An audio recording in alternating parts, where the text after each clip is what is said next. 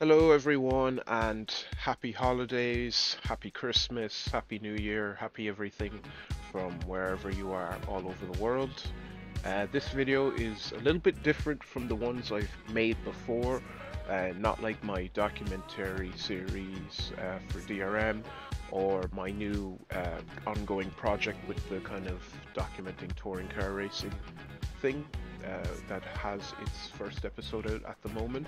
This is more of a kind of a personal rant about something I've wanted to kind of portray in sim racing for a very long time until just recently, kind of with help figuring out how to do so. So I'll just get straight into it.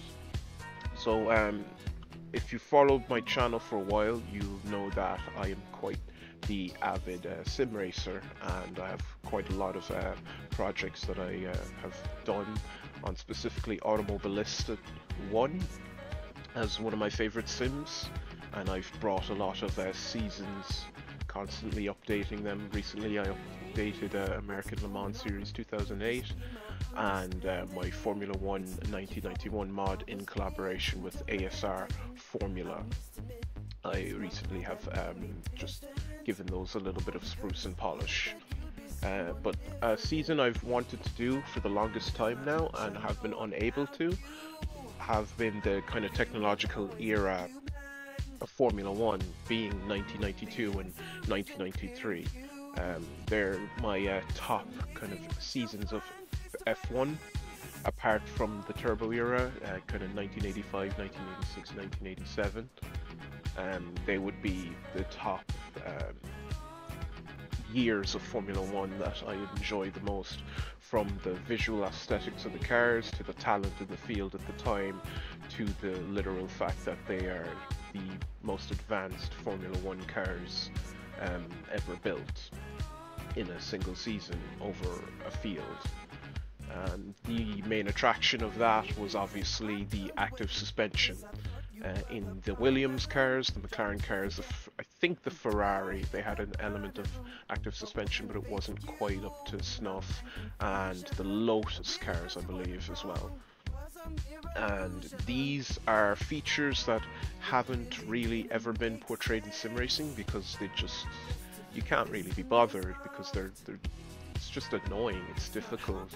You can't figure out how to have individually reacting suspension components while you're driving on track, and kind of imitate that behavior and all the advantages and disadvantages that come with it.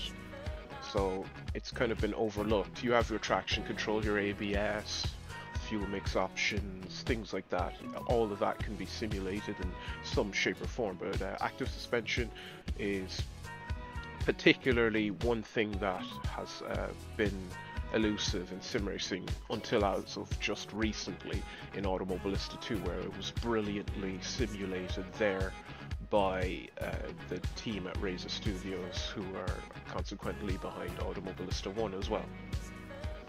So I recently got into conversation with the great Niels Heusinkveld, who made the physics of Automobilista 1, and I asked him for help on how it could be possible to simulate this type of physics, the active suspension, in a game that doesn't have it. And it was quite interesting and a little bit frustrating, but quite fun. And I'm just going to use this video to basically explain and demonstrate it, and then hopefully down the line I'll release it with a full 1993 season mod for Automobilista 1. So getting into it, first of all, what is active suspension? So because I'm not a genius and because the internet is a great thing, a quick Google search on Wikipedia tells us that active suspension is a type of automotive suspension, so automatic, it acts individual of its own, that uses an onboard control system to control the movement of the axles and the wheels relative to the chassis, rather than conventional passive suspension that relies on the springs to maintain support and dampen the kind of shocks that reverberate through the suspension. It automatically adjusts and adapts to the road as it comes, raising and lowering the car to keep it stable, and it tries to eliminate body roll and pitch variation in cornering, accelerating, braking, any traditional driving movement. And we wonder, how can you do this in a simulator that only has traditional suspension in its feature system? And the answer was surprisingly quite simple, at least we think in theory. We lie through our teeth and pretend that the game thinks it's doing something correct when it's not. So we did a couple of things. We made the diffuser ride height less sensitive, so we can't be at one ride height at all the time. It's impossible due to the laws of physics. So we'll have the same downforce at a larger range of ride height. Next, we knew that because there's no active suspension in the game, what can we do to keep the car from bottoming out as much as possible before we even worry about what we're going to do to the suspension physics? So what's in contact with the road all the time? The tires. So the only thing that we can really use to give this effect is the tires when it came to active suspension mainly.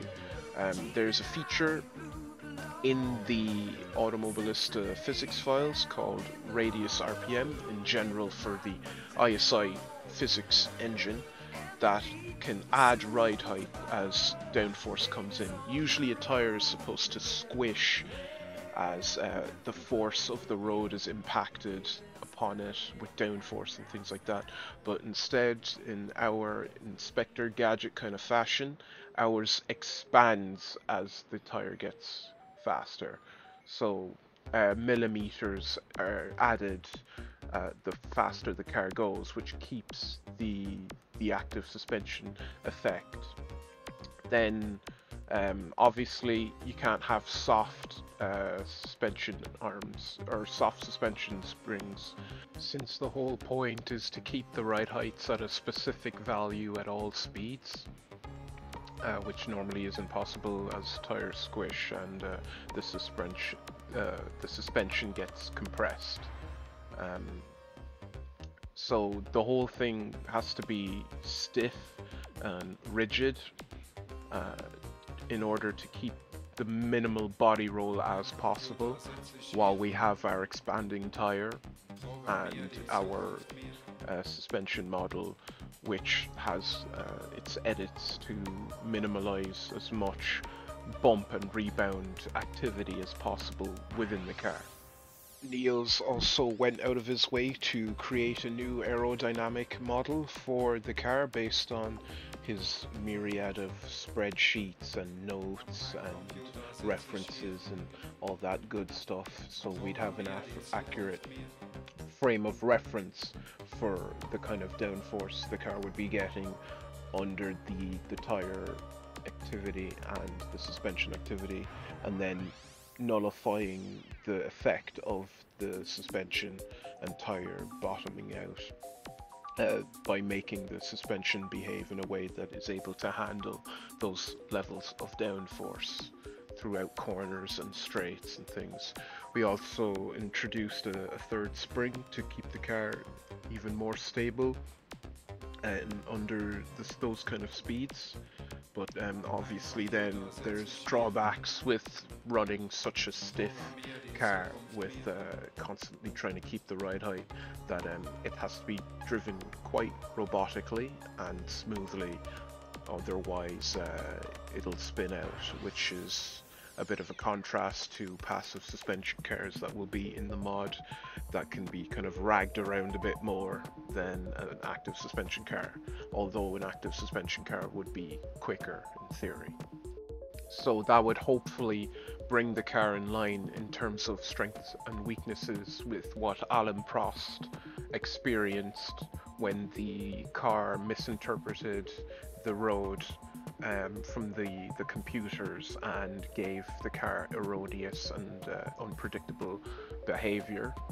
And then along with that, you had the advantage of the push to pass that I believe the Williams had, and one or two other cars, maybe the McLaren and the Benetton, where they were able to raise the car in the straights with a push of a button and essentially reduce drag and get a better top speed out of the car for overtaking. So there would be more airflow under the car because the car would be raised, and overall the wings would not be creating much drag. The diffuser, the whole car would be temporarily streamlined, and that would be a huge advantage that the active suspension teams would have had.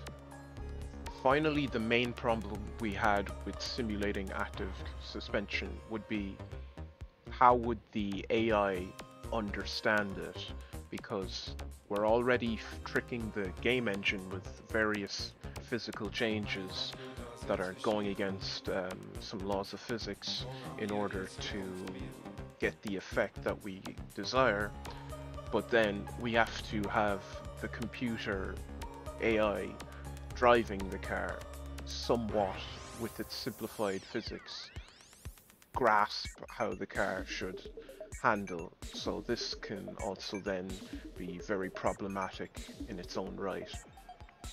So on my end, because I've had quite a bit of experience with tweaking the AI in this game, I decided that the AI would then in theory counterintuitively run a bit softer, so the car does spark when the AI drives, but the effect visually is there where the AI is having suspension arms kind of adjust as they go along, and then in general you have the performance of the car which would help the AI be faster naturally. So it looks like it sort of has active suspension, but it really doesn't. It's just the animation is kind of helped there. But the suspension then in itself, the suspension physics with the bump and rebound travel cancelling each other out kind of, and having compliant bump stops and dampers also helps with keep the AI looking quite keeps the AI looking authentic, as it's not bottoming out all the time with the sparks, and the suspension is noticeably smoother than a passive car. So yeah, that just about wraps it up, and like I said, happy Christmas and things and such, and I hope you enjoy the release when it comes. Might record a hot lap or something later on to demonstrate the car, but other than that, I hope you like the way I lie to this game to try and simulate something. Goodbye.